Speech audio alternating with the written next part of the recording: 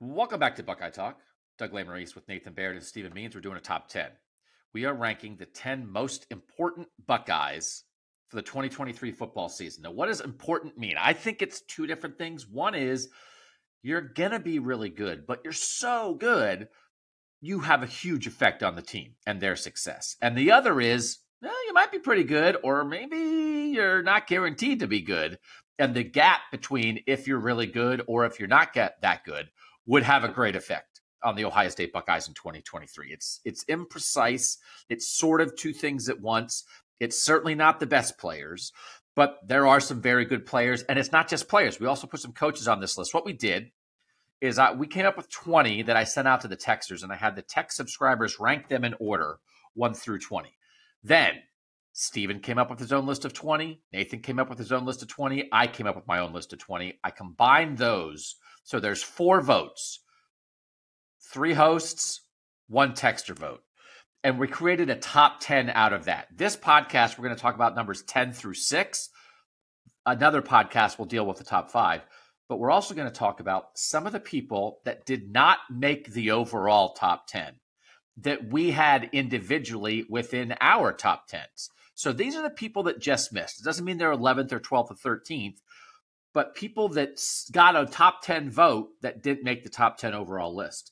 And Nathan, one of the outliers for you, this is actually the person who had the highest individual vote that did not make the top 10 overall, was Jordan Hancock, who was number 5 on your ballot, Nathan, but he did not make the top 10. Why did you view Jordan Hancock as the 5th most important Ohio State Buckeye for this season? Just because it seems like having a second cornerback that is that reliable, and reliable is maybe a tricky word. That sounds like I'm not expecting. I'm looking for adequacy. I'm not. I'm talking about a cornerback who can be relied on to do all the things that you expect a starting cornerback at Ohio State to do, and they haven't had 2 of those for so long. And so I listened to an argument that Denzel Burke should be even higher. But we've seen more of it from Denzel Burke. We still haven't seen any of it from Jordan Hancock. And you could, I guess, just as easily say Davis and Igbinosun at this point as Jordan Hancock. But Hancock was with the first string all spring. And if they can get a second cornerback who really steps up and has a presence, I think it could be a transformative thing for this defense. That now you have a second guy who's taking away other really good receivers. You have a second guy on the outside who is making a difference in stopping the run. Like, just again, that a consistent presence out there. And yes, we've talked before about it maybe being a 3-person share, and that's where Igbinosun comes in. But we also know the way I bring this up a lot as we're talking about players. Like, how are they talked about by the coaches? How are they talked about by other players? Hancock had a little bit of that before the injury just wiped out last year. And that lost year contributed to what that defense was or was not. And if he can actually apply that this year, I think it could be a huge part of whether this defense is about the same as last year and still playing in that at that level, which may not be good enough for this Ohio State team, or does it take that leap that we've been waiting for it to take now for a handful of years? Potentially big gap here. If we are talking about Jordan Hancock as a candidate for the Marshawn Lattimore Award, which is, hey, you never really played and now you're like all Big Ten All-American level. Wow, that's a ceiling. Versus never really comes together. He doesn't even start because he's hurt or whatever. There's potentially a very big gap here. Stephen, you had Hancock, I believe, 15th and Davison Igbinosun 16th. I had Hancock 16th. And one of the reasons I didn't have Hancock in my top 10 is, well, like, what happens? Let's say, okay, what happens if he's really good? There's some real upside for this defense, Nathan, as you said, if he's really good. What happens if he's not really good? Well, then maybe Davis and Igbinosun plays more. Or maybe Jair Brown plays more. Or maybe Ryan Turner plays more. Like, I don't know that there's a cliff if it doesn't go well. But, Stephen, you kind of had Hancock and Igbinosun right next to each other. How did you sort of view those two together in a list like this?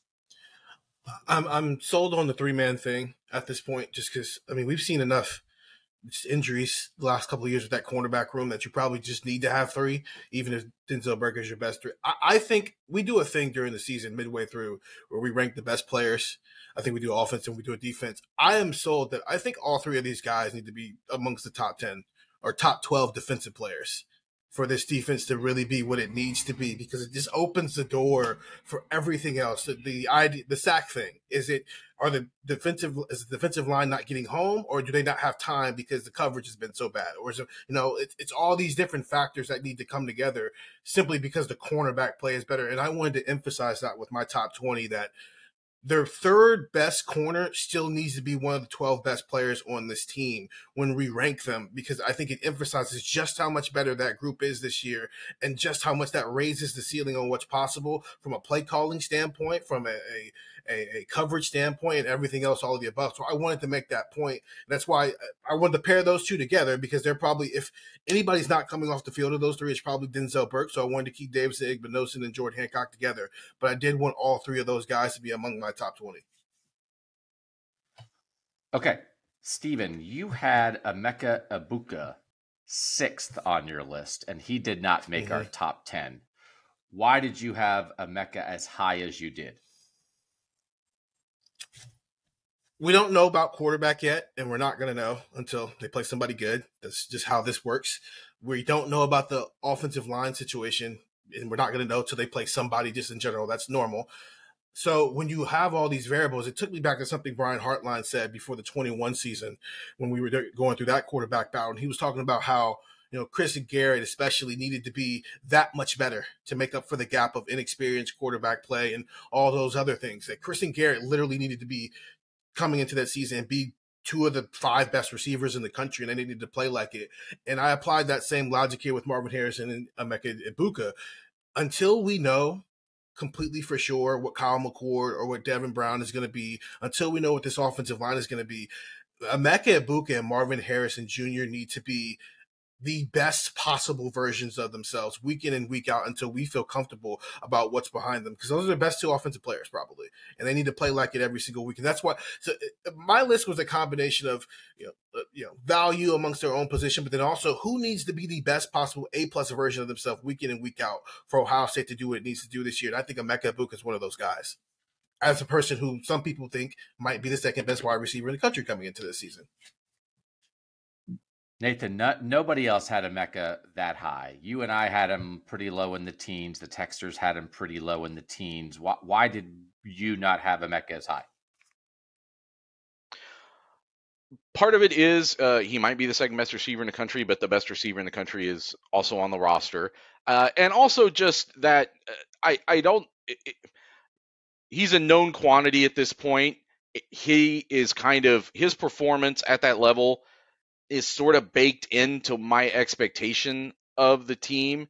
So maybe that's why I don't see either way a lot of variance in what happens. And I suppose even if something bad were to happen and he couldn't play for an extended period of time, there is still a confidence for me that somebody else can step up and hang.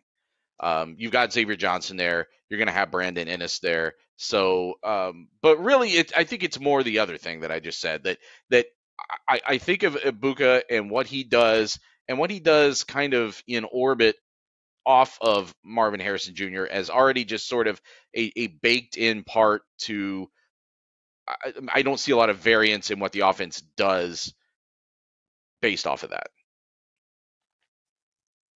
Okay. This is a guy that did not make the top 10 kind of for one specific reason. TreVeyon Henderson. I had him 8th. Nathan had him 8th. The Texters had him pretty up there. The Texters had him 11th on their list. Steven, you did not have him in your top 20. Which is why he didn't make the top 10, because he got 0 points from you. Why did you not have TreVeyon in your top 20?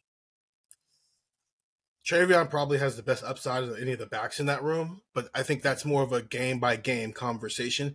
If we were having a who's the most valuable player if they're playing against Georgia in a college football playoff game, he probably is in my top 10 because then it's a lot of upside. That's a really deep room that at least 4 of those guys we've got some level of faith in can get it done week by week. I mean, it's probably the deepest room on the offense, maybe even on the team at this point coming into the season. It's at least the deepest room Tony Alford's had since he's been here. He even said so.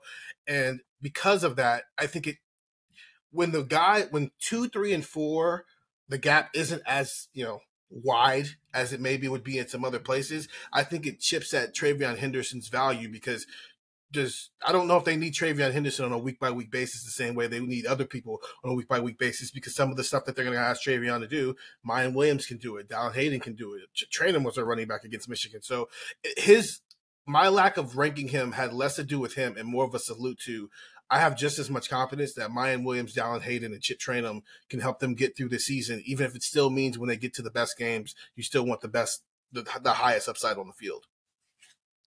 Nathan, why did you have Trey in your top 10? It's sort of the opposite of the Ibuka argument for me. I know we got to see Travion more or less unleashed and healthy and everything as a freshman, but last year we didn't. And there is more variance in what this offense does this year based on whether Travion Henderson hits his ceiling or approaches it, or if he doesn't, and if he stays healthy or if he doesn't.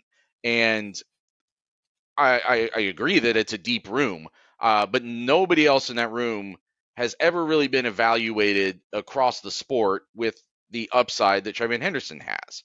So if he is that, if he can take the next step off of what he showed as a freshman, then I think it does elevate what this offense is capable of, and it absolutely helps take pressure off of the quarterbacks and off of an offensive line that is still coming together and may still be a work in progress when this season starts. There's legitimate questions as to whether that's something Henderson can really instigate on his own, because he's such a weapon out in space, but what does he do to help himself get out in space? That's a very unknown at this point going into this season, and I think that's a legitimate criticism. But again, if he figures that out, how much does he enhance his own value, and how much more dangerous does he become as a runner? I think if Ohio State had Bijan Robinson or Jahmyr Gibbs last year healthy, they would have won the national championship. And so I think there's an upside to the run game that it's not just, is their run game deep? Is their run game? It's like, what if the guy who carries the ball a lot is awesome? What does that look like? And I think Travion in that room has the best chance to be that. And what would that do? I think it would greatly enhance the chances of this team winning it all. If when they hand the ball off, they are just as dangerous as when they throw the ball. And I think Travion Henderson is the answer to that. Doesn't mean they can't be solid with Mayan Williams and occasionally great with Mayan Williams. And it doesn't mean that they can't be functional with Dallin Hayden and Chip Trainham. And even though they got to the Michigan game last year and handed the ball to a guy who's supposed to be a linebacker and he played pretty well, you also saw what Donovan Edwards did. And it was like, okay, well, Chip Trainham played pretty well, but man, they could have used Donovan Edwards in that game. And so that's why I've Trey in the top 10, because I think he has a chance to be a difference maker. And I think that difference can be the difference between winning it all and not winning it all. So but he's, the running back is not the only person that contributes to the run game. So, that's a run game discussion beyond just a running back discussion, but that's why I did have him there. Nathan, another guy you had in your top 10 who didn't make it was, Mike Hall. You had him 9th. He did not make the top 10, Nathan. I mean, of course you had him 9th. So should we just can it's only 9. Yeah, I'm surprised he was that low. Play the old clip from Nathan. Can we just go to the Hall archive, the bus archive, or do you want to do it fresh? Just do it fresh. I don't remember if I submitted that before the Taiwan Malone commitment or not. But again, it's still just an upside argument. We saw last season, as much as guys like Ty Hamilton and Tyleik Williams have done some good things in their career, the upside that Mike Hall actually played with, like the impact that he actually had on opposing offenses was tangible. and you did not get to see it sustained throughout the season because of the shoulder injuries. And we don't know. I think you're right about, you may very well be right about if Ohio State had that kind of alpha running back, that it maybe is, that's a national championship team. But if they don't have the injuries they had on defense last year, maybe it's a national championship team too. Maybe that makes a difference. Like, does a fully healthy Mike Hall make a bigger difference against Georgia? Does he play more against Georgia or Michigan? Does a fully healthy Jordan Hancock make the difference? And I know every team has injuries, so but you know what I'm saying.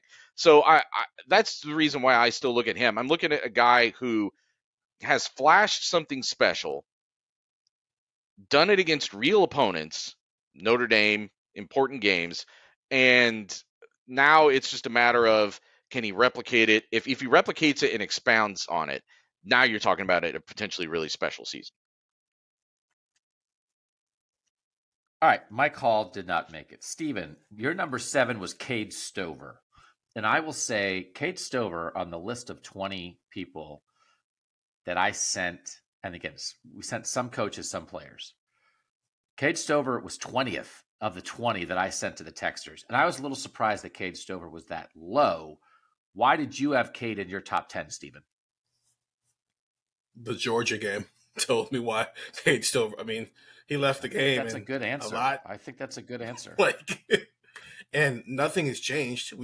Nothing has been proven with Joe Royer and G. Scott and Sam Hart and Bennett Christian and the rest of that room. But we know Cade Stover is going to be pretty quality as a blocker. And as of last year, he might be a part of the pass game. Now, some of the reason he might have got some of the passes is because you got a second-year quarterback who's more comfortable making those throws. So we'll see if his stats stay similar to what they were last year. But, I mean, Cade Stover is the only proven commodity in this tight end room. And, I mean, he might be one of the 5 or 6 best tight ends in the Big Ten. And they like to run 12 personnel. And like I'm long rambling here, but the answer is literally just the Georgia game is why Cade Stover is one of the top 10 most valuable players on his team. I do think, like, what if they just start, like, Cade Stover's not so established. What if they throw him the ball in September and, like, he just drops a bunch of them? And it's like, okay, like, he had a good first year, but maybe he really is just a defense first kind of guy. All right, well, now maybe you can't throw the ball to the tight end on 3rd and 6. That's just not an option, because can you throw it to G. Scott? Can you throw it to Joe Royer? Are you going to give Jelani Thurman minutes that matter? Like, I do think, Nathan, this is an opportunity. Or what if Cade Stover, like, takes the next step and it's, I think Cade Stover is like a top 50 NFL draft pick. Like, he's a force. I think those gaps are at least reasonable to ponder, and I think those gaps would change the fate of the Ohio State team. And I say that, Nathan, as someone who I did not have Cade Stover in my top 10, but I had him like 14th or something. But I do think the idea that, just the quality of your backup factors into a discussion like this. And certainly, Nathan, as Steven said, we see that at tight end. You do, although the one thing I would push back a little bit on is that nothing has changed since the Georgia game. And I brought up many times how conspicuous his absence was there, but that was because Joe Royer had not played all season and G. Scott was not available for that game. He did not play because of injury. Now, if both of those guys are healthy throughout a year, that does change that scenario somewhat. And I think it would be a different scenario this season, especially because no Mitch Rossi. Those guys will play more, be more experienced if the same situation came up. But I still think it's a valid argument that Steven is making. And I struggled with where to put him. I think I put him even lower than you did, Doug, because he's another guy that, and I wouldn't make this argument, I think there's maybe 2 guys on the roster I'd make this argument about, where the intangible impact that he has on the identity of the team weighs heavily. And I think legitimately, I don't think that's like a coach speak thing or an imaginary thing. I think his attitude and what kind of pours forth from him every game, and it's a lot of stuff that we don't see, fans don't see, that I think affects what that team is when it puts hands in the dirt on Saturday afternoons. All right, one other guy for you, Steven, that didn't make the top 10, Tommy Eichenberg, that you had 8th on your list, Steven, was lower for a lot of people. Again, I think it's hard to get. It's not how good the person is, right? That's not what it is. It's how important they are. And so I actually had Tommy Eichenberg 20th on my list, because as good as he is, I thought, well, what if they had to play Cody Steinman? Like his thumbs fall off. There's a terrible the thumb surgery went wrong, and he's thumbless, and he just can't play. You got to play a linebacker with thumbs. So, we don't like to talk about injuries. Yeah, aliens abduct just his thumbs. They just de-thumb him, and you see these two thumbs like floating up to the spaceship. That'd be funny. Does it blow a hole in the defense? Can they not do what they want to do? Or could Jim Knowles take Cody Simon or move Steel Chambers to Mike and play CJ Hicks or do something and then use that linebacker in a similar way to Tommy Eichenberg? And we're not saying this is not how good you are. It's the impact. It's would it blow a hole in Ohio State season? How much would it damage them? Whatever. You felt it. Obviously, he's really valuable to what they want to be. Why did you have him in your top 10, Stephen? The more I looked at that list, the more I feel like I may have overcompensated because I probably wouldn't have had him on the list at all coming into the season last year. For me, I think the good part of it would have made me put him at like 18 or 19, just off raw talent alone. And I'm glad you used the example of like, would they just do the same thing with Cody Simon or Steel Chambers? Well, they haven't. Jim Knowles saw something in Tommy Eichenberg that nobody else has seen and has turned him into a weapon. And that is always intriguing to me. We're seeing it now with like Lathan Ransom a little bit, but these guys, if you start listing guys off of like your defensive or offensive coordinator should be turning this guy into a weapon for your unit, who would you name? I don't know if you looked at the raw eye test of guys, Tommy Eichenberg would be among the top 10 defensive players that Jim Knowles should be turning into a weapon, but he did. And he didn't necessarily, everybody else was within the scheme. Now, he sent Cody Simon on some blitzes every so often, but that's because you send linebackers on blitz. He turned Tommy Eichenberg into a level of a weapon that, regardless of what his talent level was, it worked. And that he's literally a staple of what Jim Knowles wants to do with this defense. And so you have to honor that. Even if, you don't necessarily think he's maybe he might not be one of those talented guys, but for what Jim Knowles wants to do with this defense, Tommy Eichenberg gives him an opportunity to maximize that in a way that we haven't really seen him do with other linebackers yet. And now that can change this year, especially if he decides to put CJ Hicks on the field more, if he plays Cody Simon more in a little bit of a rotation situation. But right now, the only guys that we've seen him use purposefully as a weapon, it's maybe only 2 or 3 guys, and Tommy Eichenberg's one of those players. And he is a talented guy. I mean, he's a sideline-to-sideline linebacker. He's not just to stick his head in the hole and tackle a running back kind of linebacker. So he is a really good player. The last guy, and by the way, shout out to the Texters. The Texters' top 10 was the top 10. So there's nobody on the Texter list that didn't make the top 10. So they know what's up. All 3 of us went a little bit wild off the board with a couple. And the last one is the guy that I had 10th. And I guess I'm not surprised. I had Sonny Styles 10th. And the reason I have Sonny Styles 10th is because I'm looking for extraordinary talents on the defense that regardless of the scheme, regardless of what the offense wants to do, he just might show up 2 or 3 times a game and do a thing.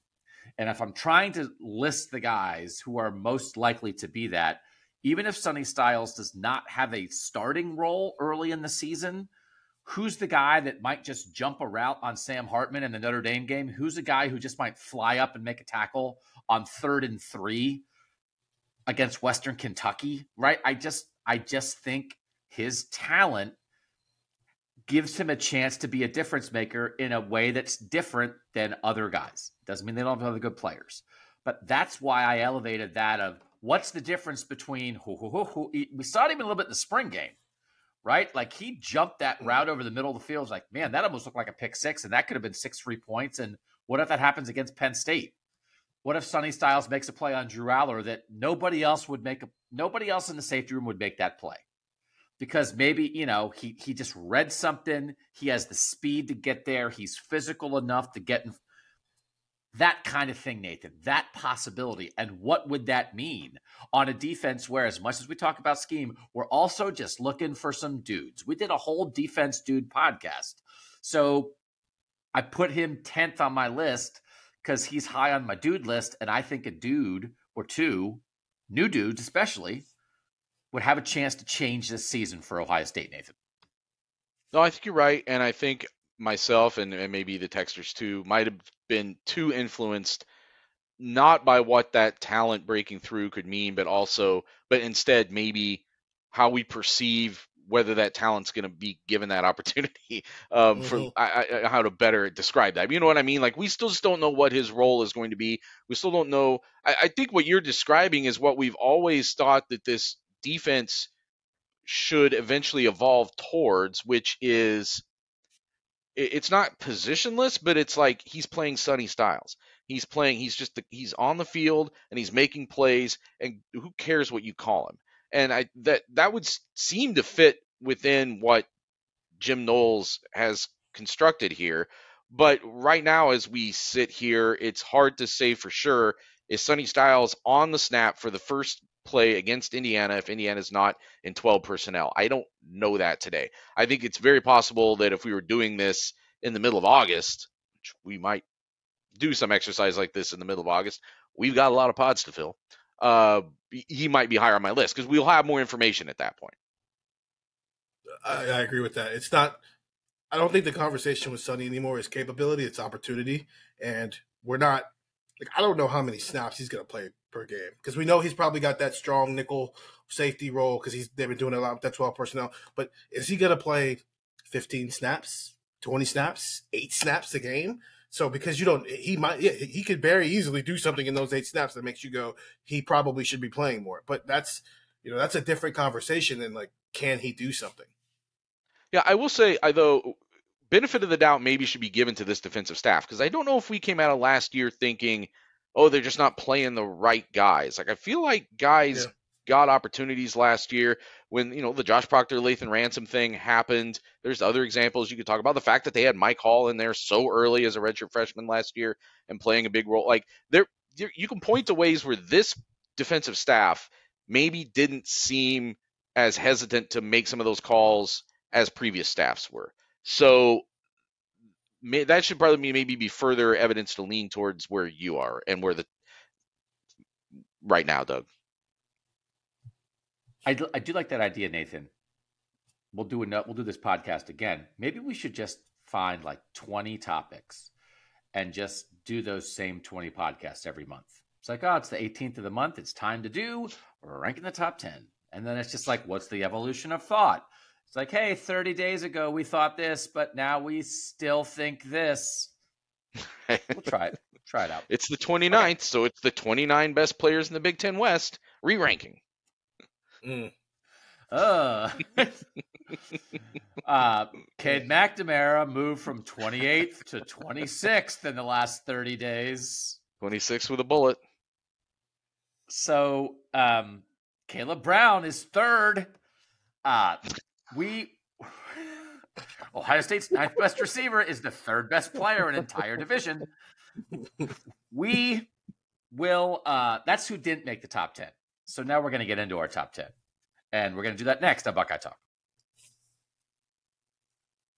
Doug, Nathan, Steven, if you want to be part of it, if you love surveys, and I know people do, 614-350-3315, you sign up for a 2-week free trial, bang, you're in. We send you a survey, you vote, and then you get to see how you think compared to what other educated, dedicated Ohio State fans think, and plus what we think. So we couldn't do this kind of thing without the texters' input, so we appreciate that. And we would welcome you to join that if you're not right now. All right. We did include coaches. And there are coaches who made our top 10, including at number 10. And some of this is difficult because as we were sort of putting this together, Nathan, you and I were just hashing it out a little bit. Do we have the right names on the list? It's like, well, how do you balance this player or this position needs to be good? And as a heads up, we grouped the quarterbacks together because to try to be like, well, Kyle McCord's 3rd and Devin Brown's 7th. It's just like, I just felt like that's not kind of what we're trying to do here. So quarterback, we just did as a position, the quarterback, and right tackle we did as a position. Because when you add Josh Simmons from San Diego State into Zen Michalski and into Tegra Shabola, and then you're trying to say, well, I had Tegra Shabola 12th and I had Zen Michalski 15th and I had Josh Simmons 18th and whatever. It's like, again, that's not exactly what we're trying to do. We're trying to figure out, do you think the right tackle is going to be good enough? But those are the only 2 places where we did positions. Everybody else was an individual player. But Justin Fry is 10th on our list as the offensive line coach who has to get somebody or somebodies ready to play left tackle, right tackle, and center, Nathan. So what do you think of the idea of Justin Fry making this top 10, and how would you describe why he's important to this season? I mean, it's critical. I mean, he has to both continue the development at 3 spots at least. Not that Donovan Jackson and Matt Jones aren't trying to get better, but 3 positions where you have to bring people up to sort of the baseline of production, of play that Ohio State expects. And then you've got to make the right decisions as to who those guys are at the end of the day. Like, you've got still 3 starting decisions to make. Even if you think Carson Hinsman is the leader at center, it's not like anybody's come out and said that's his job. So I was talking to you about this as we were kind of formulating the list. Sometimes we get a little too caught up in Justin Fry wasn't here when this problem started. He wasn't the cause of why the talent isn't right in the offensive line room, but he was also hired to fix those problems.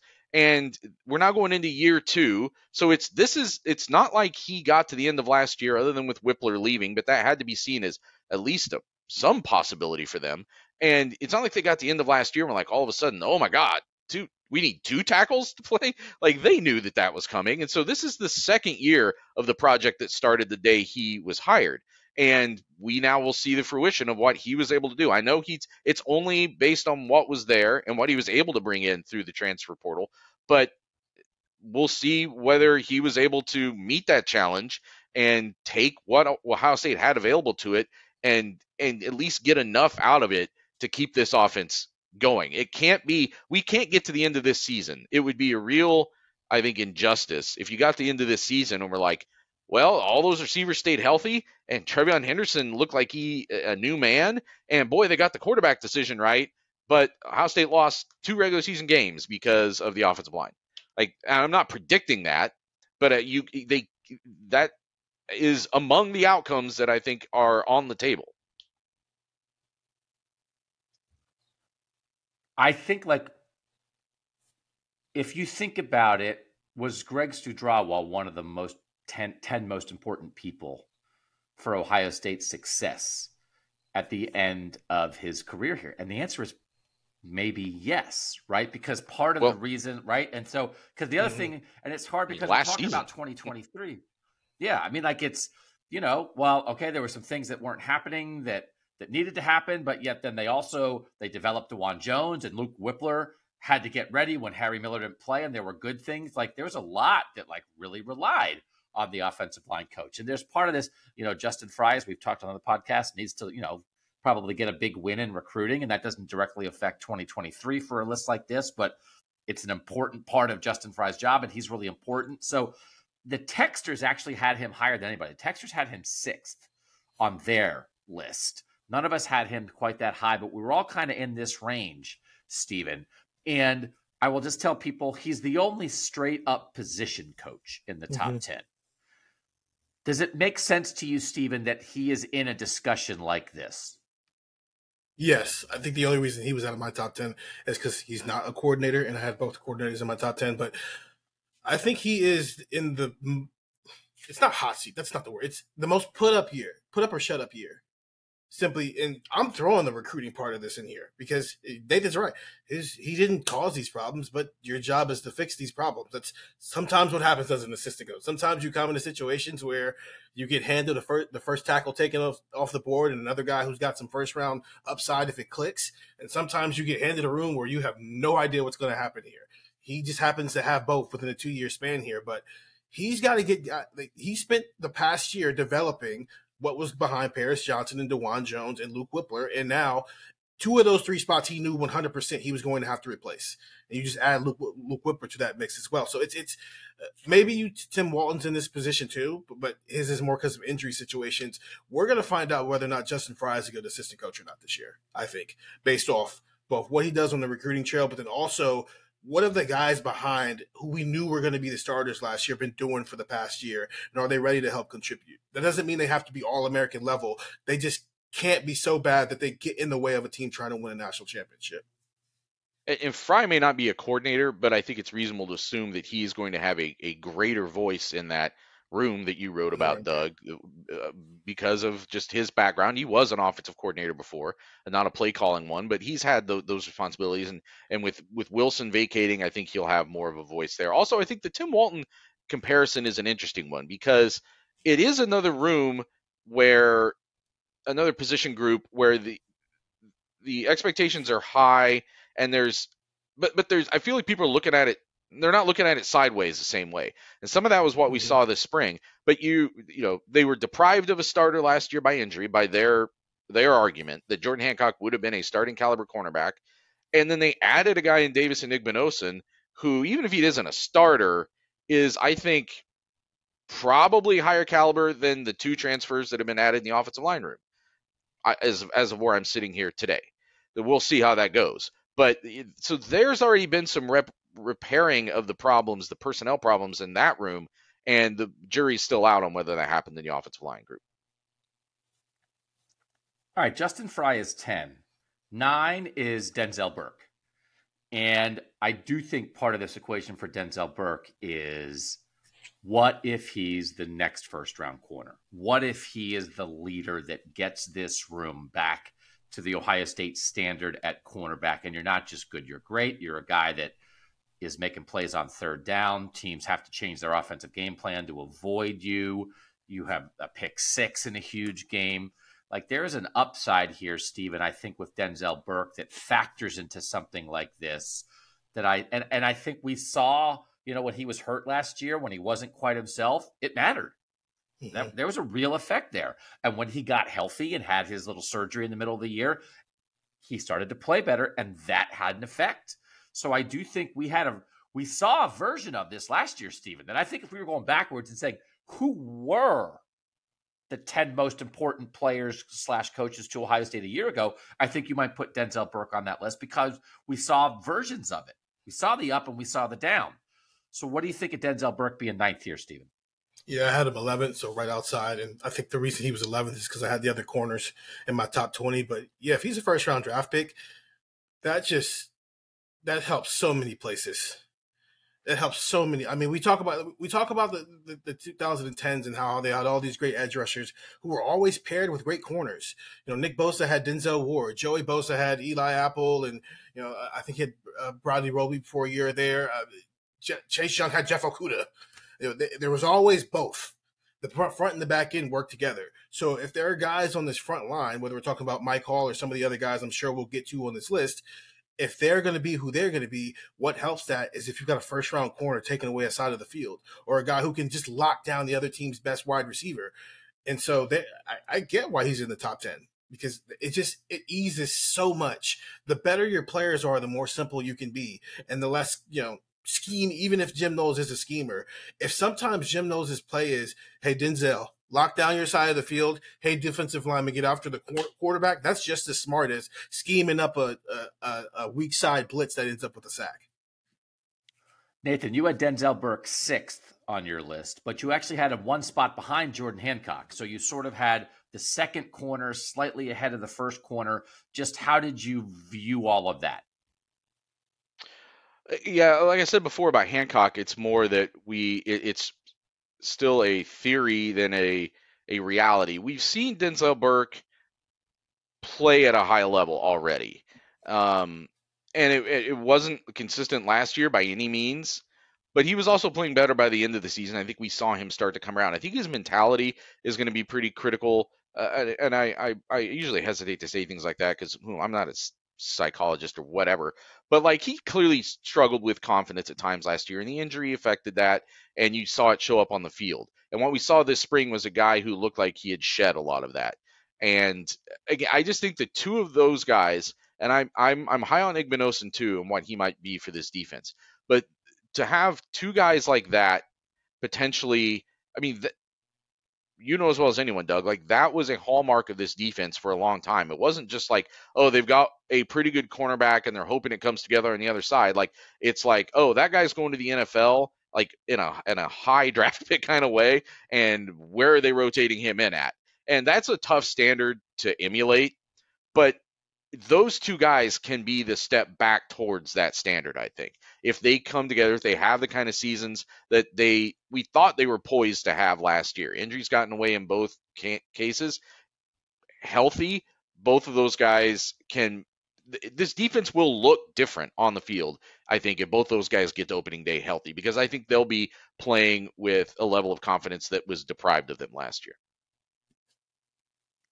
All right.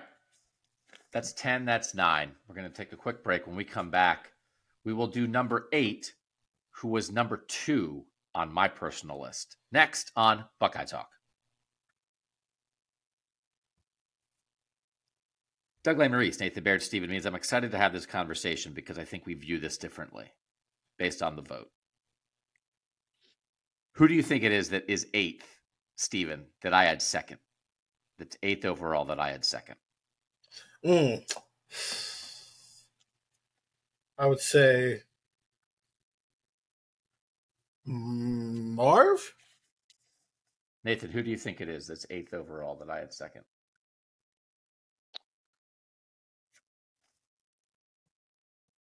Boy, there's so many possibilities. I will say, Josh Fryer. Nathan, it's mostly because of you.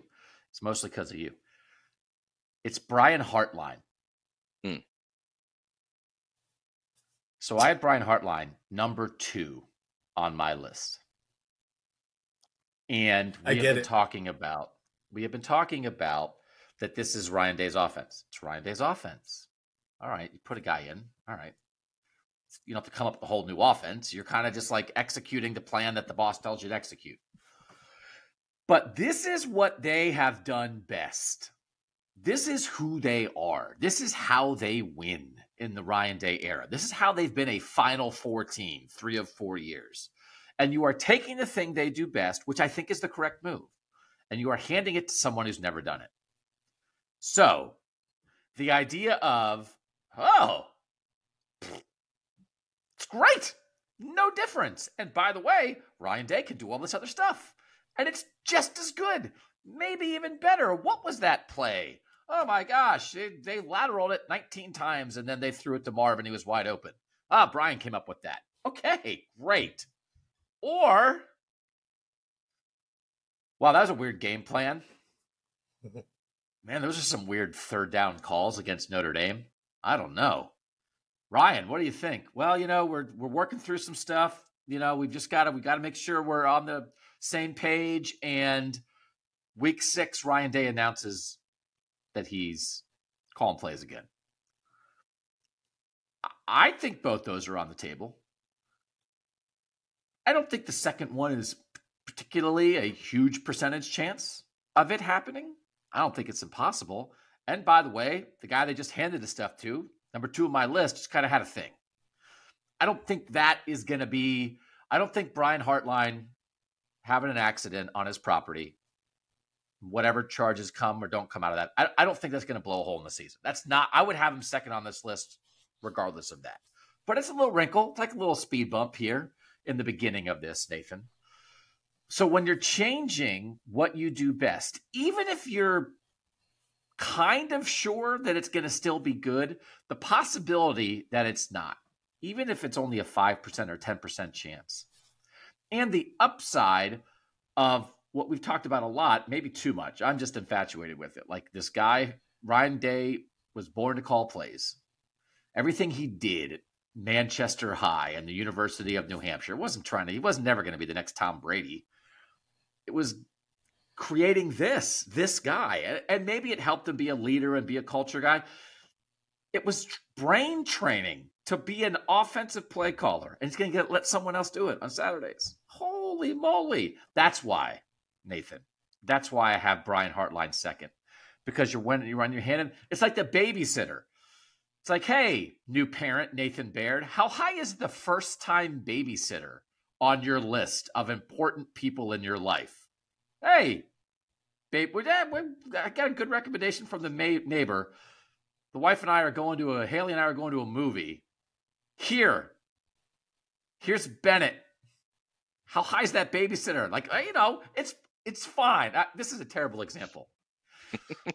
I'm like, hey, Nathan, what if you have a babysitter and it goes terribly? It's like, great, fun. Let's have real life examples for a football discussion that's going to put a knot in your stomach. It's fine. Babysitter's fine. But you know what I mean? Ryan Day's handing over his baby, and his baby's the offense. And even if it 99.9999% fine, you're still a little nervous about it maybe first time. What do you think, Nathan? Do I have him too high? So I had him down in the teens, and I'm thinking that was probably too low. However, I don't think I would have put him second, but I'm talking myself into having him too low, and it's this. Like, one of the reasons why I put him that low is because I'm not convinced he is turning the offense over to him yet. And I don't know if the incident in question will affect that. But we also didn't see for sure this spring. You know, it was something, we're trying it. Yeah, he's going to do it. It's certainly what he wants to do long term. Will he get there this year? I don't know. But I think you could probably argue that if you get to opening day and Ryan Day says, we're not ready for that yet, I'm keeping the play calling, then that emphasizes the fact that Brian Hartline deserves to be that high on that list, because either he wasn't ready or Ryan Day decided he wasn't ready, or he wasn't ready to give it up. I don't know. But like everything we've talked about, so many of the things we've talked about that are potential massaging out some of the wrinkles that have tripped Ohio State up these last couple of years, trace back potentially to Ryan Day easing off the reins and letting someone else do the play calling and whatever time that can free him up during the week to just oversight a couple things, pressure test more things, get things set for that Saturday that isn't just building that game plan in quite the same detail. And if that doesn't happen this year, there could be ramifications on the field. But that also maybe traces back to how high you would put Ryan Day relative to how high you put Brian Hartline. Steven, do I have him way too high? I get it. You have him too high, though. I had him 10th. I think he deserves to be on the top 10 because it goes both ways. What if he's not good at it? Like, Ryan Day has to find ways to create time for himself in a work week at this point. In what college football is, your head coach has to find time to do head coach stuff. And if Brian Hartline is not good at this, and so now we're back where we were a year ago, where instead of maybe focusing on that Michigan game, or maybe focusing on, hey, Tyleik Williams isn't happy with how many snaps he's getting, or he's having a bad week, and he just wants to come hang out in the coach's office for a couple of hours. But he can't do that because Brian Hartline's got to be in on the offensive staff meeting and the game plan meeting. That's all. He's got to find time to do other stuff. But also, it's what if Brian Hartline's awesome at it?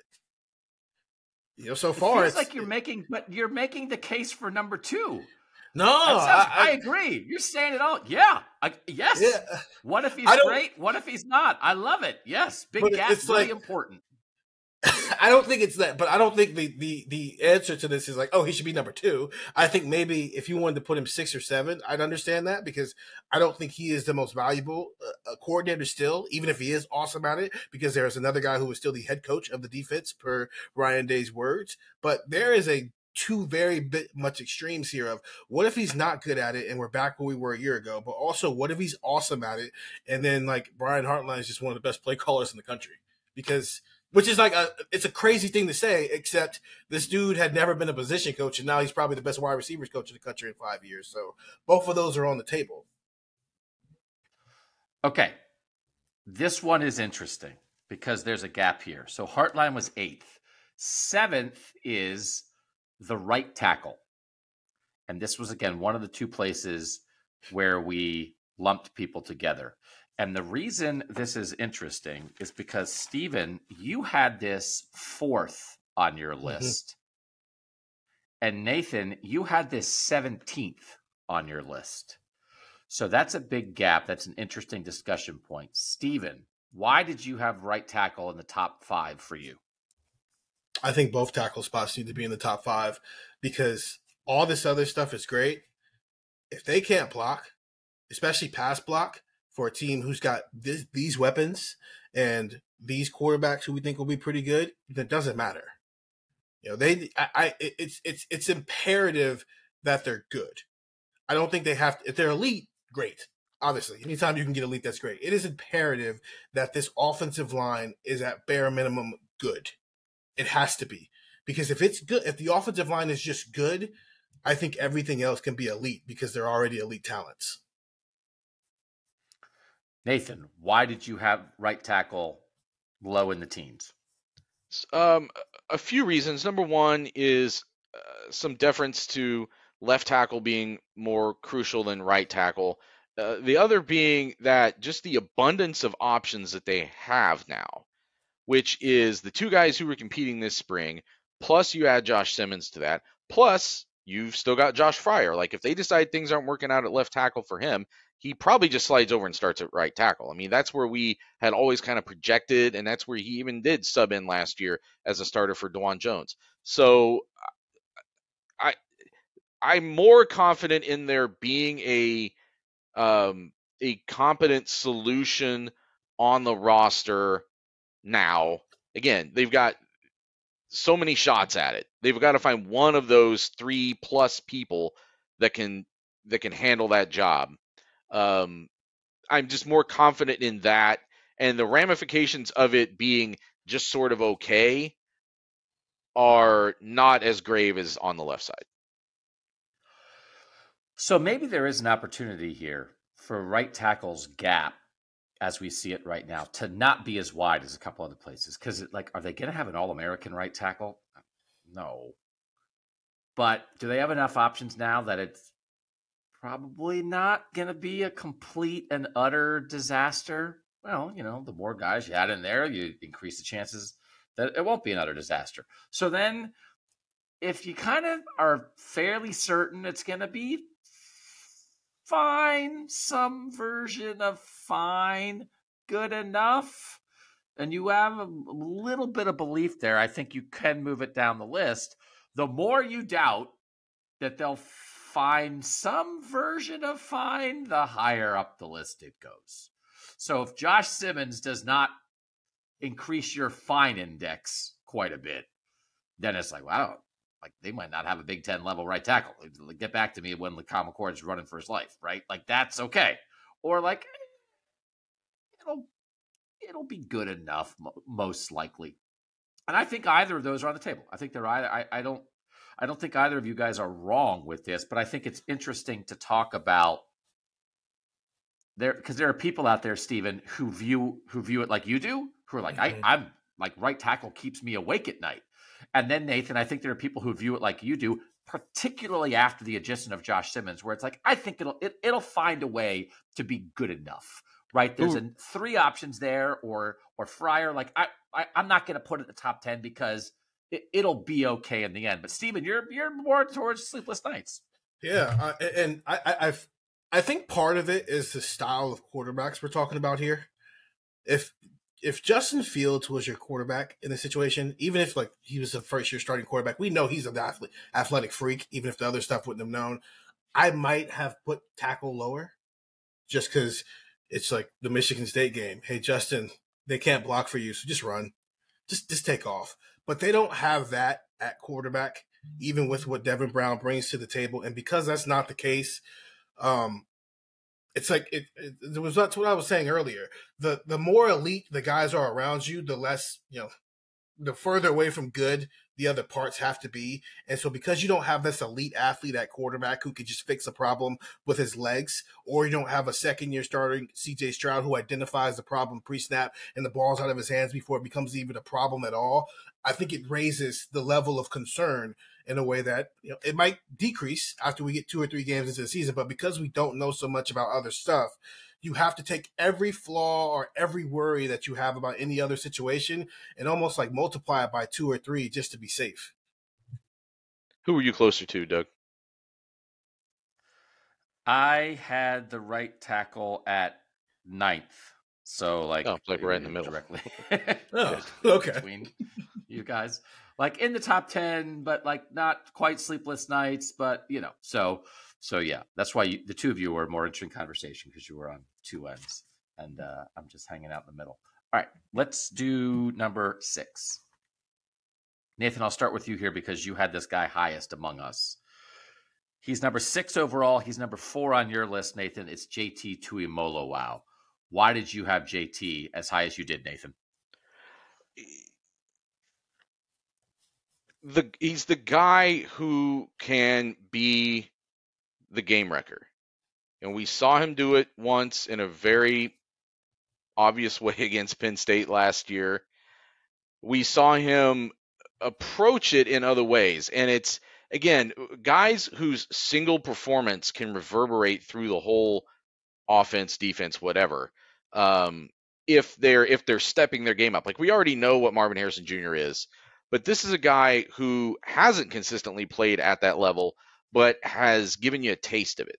And if it shows up with any semblance more consistency, now you're just talking about a different defense. Like, that changes the defense. And when we're going to talk about maybe Jim Knowles at some point on this list. I don't know. I know that that's someone that people were probably going to put pretty high.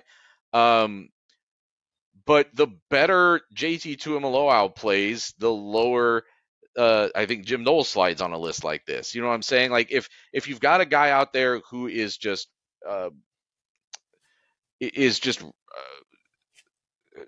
wrecking the game. I mean, I know that's the cliche that we use, but when he is out there doing things that no one else can do, it's a weapon that few teams really get to deploy.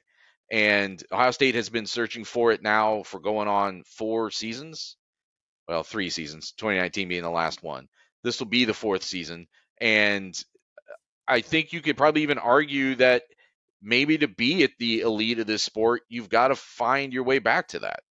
Because the teams that they keep running into at the next level, whether that's Michigan, whether that's Will Anderson, they didn't quite, I guess, get to play Will Anderson, whether it's the Jalen Carters of the world, like, those teams tend to find these guys and develop these guys. So can he finish off his development towards that? You had him 4th. I had him 5th. The Texers had him 8th. Steven, you had him 9th. Nathan, the Texters and I had him as the highest defensive players on our list. Steven, you had him 1 spot behind Tommy Eichenberg, but it's close. It's like we're all talking about JT, I think, Steven, in basically the same way. That, again, if we went backwards, if JT's not around, do they beat Penn State last year? Like, probably not. Maybe Marv's Joey Porter Jr. a couple more times, but you could maybe point to that. They made the playoffs, Steven. But if they don't beat Penn State, Ohio State's not making the playoff.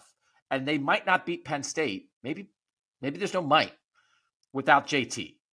So it's like, oh, well, how do you assess value? Okay, he'd be top 10 if you look backward. And now we look forward. And Steven, is that the kind of conversation that we have? When we're ranking guys on this team who have a chance to kind of win a game by themselves, JT winds up pretty high on that list. Yeah, the Penn State game is JT started playing with his hair on fire in the 4th quarter, and all of a sudden Ohio State scored like 21 points in a span of like 6 minutes. Why? I mean, because he's getting picks, he's getting strip sacks, and everything else you can think of. Like, the first 2 plays that he had are great, but that's early in the game. You're still filling each other out. The fact that it was very Chase Young, Penn State 2019-ish, where it's like anytime you needed Chase to do something, Chase did something. And it was the same thing with JT. The reason I had Tommy ahead of him is because of like what Knowles thinks of Tommy Eichenberg. But Tommy can just be that this year. If Tommy Eichenberg ends up being like the 8th best player on this team this year, that's fine. I think JT needs to be in the conversation to be one of the best players in the country, period. And they need that. They need a dude who at the end of the year we're going, is JT a finalist for the Nagurski Award and the Lot Impact Award and all? Not Heisman, that's a whole different conversation, but he needs to be in that conversation. And we did the draft pod, and Nathan and I both had him, I think, in the top 15 or top 10 of that. They need that from him this year. They need, because we're talking about Denzel Burke. Pair that with a crazy year from JT where it's a 10-sack season, or even if it's like an 8-sack season, but because of the way he plays, he's got like 2 or 3 interceptions, a bunch of strip sacks, and he's just wrecking things in the backfield. They haven't had a guy who has allowed defensive coordinators to not coach so much these last couple of years. And when you're as talented as Ohio State, your coordinators have to be good. I'm not saying they don't, but we need to get back to a space where Doug's Ohio State assistant coaches are just middle managers. We need to get back to having that conversation, and you get there by having players who make your coaches look better than they actually are. Number 10, Justin Fry. Number 9, Denzel Burke. Number 8, Brian Hartline. Number 7, the right tackles. And number 6, JT Tuimoloau. We're going to stop this pod there. And we're going to do our top 5 on another pod. We're not trying to tease you. We're just trying to give your brain a break, because an hour is enough of that. And then this will allow us, with those 5 guys, to really dive in on who are the make or break people for this 2023 Ohio State season. So thanks to the texters who voted in that. Again, if you want to be part of that, 614-350-3315. And then it's a 2-week free trial, and it's very easy to stop. If you want to stop, you just type the word stop, and then you're out and you're done paying. We're not here to take money that you don't want to give us. So we'll come back with the top 5. For now, for Stephen Means and for Nathan Baird, I'm Doug Lesmerises, and that was Buckeye Talk.